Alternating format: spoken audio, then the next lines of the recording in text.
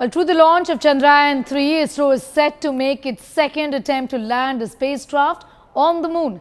Earlier in 2019, due to problems that had emerged during the last stage of the descent, Chandrayaan-2's lander and rover crashed on the moon's surface. Well, here's a full lowdown by my colleague Shivarur on Isro's mission.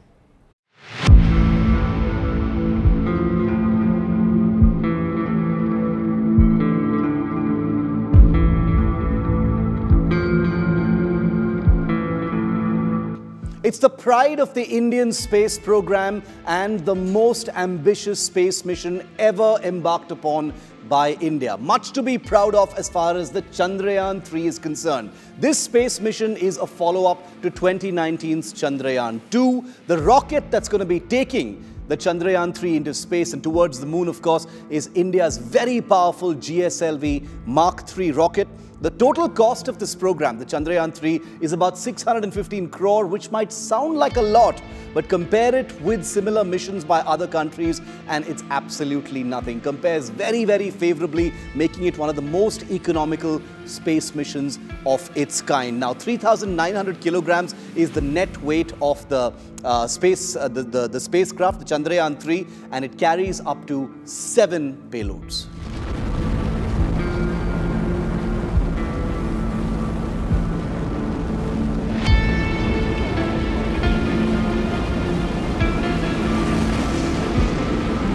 Now, the Chandrayaan-3 program is going to be very busy after blastoff. There's much to do on the journey to the moon and also once it reaches there. But broadly speaking, the three main mission objectives include: one, of course, demonstrate a safe and soft landing on the lunar surface. The second, of course, is to demonstrate a rover roving on the moon. That rover will, of course, come out from the lander vehicle. And finally, to conduct in situ experiments on the lunar surface. So these are the three basic mission objectives of Chandrayaan-3.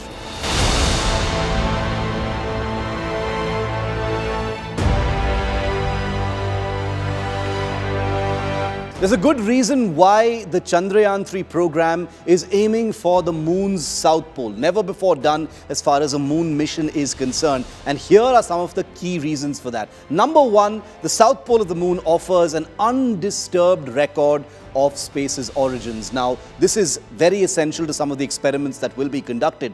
Reason number two, it is an untapped source of essential resources, which could mean something for humankind's future. It is said to hold ice molecules in substantial amounts, very crucial to the in situ experiments that will be conducted by Chandrayaan-3. The craters are cold traps and could contain certain fossil records, which of course will be of great interest to research and scientists. It's got a different geology than equatorial origin, which of course is important because a large part of the equator, which has seen many moon missions before, has been quite extensively studied. This will be a rare one to the moon's south pole, so many new things to look out for.